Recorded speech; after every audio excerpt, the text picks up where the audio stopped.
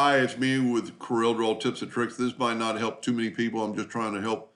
Somebody's designing a bolt hole scenario for a stepper motor, and he doesn't have any room for the belt to be tensioned, so he wants to tension it with the motor mount and be able to rotate it.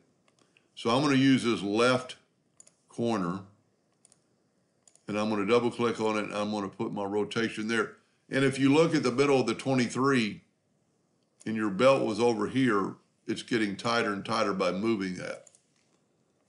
So what we're going to do is break it apart for a second. Find out how big this hole is. It is 0.51 millimeters.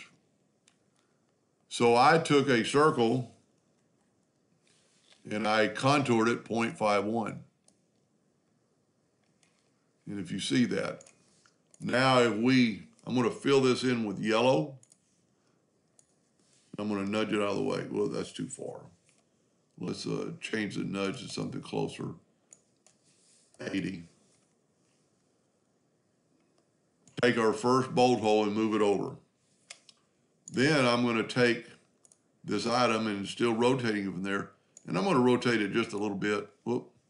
I got to group it back together. Let's move our circles out of the way for a second. Control G, group this together, move our circle back. And we'll have to move the rotation in the center. And let's just go about that far. Now, for a second, I'm going to take away our lines, and I'm going to smart fill this bolt hole. And I'm going to move it over. So we need to get this same arc to configure between these two. So I'm going to double click on it. I'm going to move the center rotation to that node on that one. Let me zoom in here.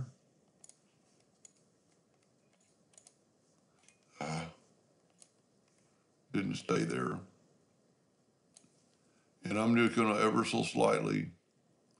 Now, I'm not, for the one I'm doing this for, I'm not leaving any slop. So you might want to do it. I'm gonna change these both to hairlines because I do so much better in hairlines. And also, that doesn't matter, but I'm gonna make them red because I want to be able to see. Now we're going to take the color away. And we're going to look at them and see how close we are. And I'm going to add a little slop. So I'm going to go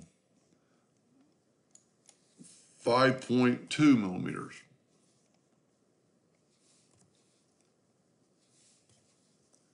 By 5.2 millimeters. So that gave me a little slot factor. Now I'm going to take the virtual segment delete key and delete that part of the line and that part of the line. I'm going to take my smart fill tool, fill that in with yellow, and because we've nudged, we're right back where we were. Now you could do this for the other three bolt holes. And let's go to Object, Order, back a page. So there is our bolt hole inside, and you might want to add a little more slop. You're going to put a washer on it, so I would add a little slop, but this way you can tighten that. And if we look and move this back, that circle follows that trail. So you'll be able to adjust it quite a bit, and you could go quite a bit further. I really hope that helped him a little bit, and thank you for watching.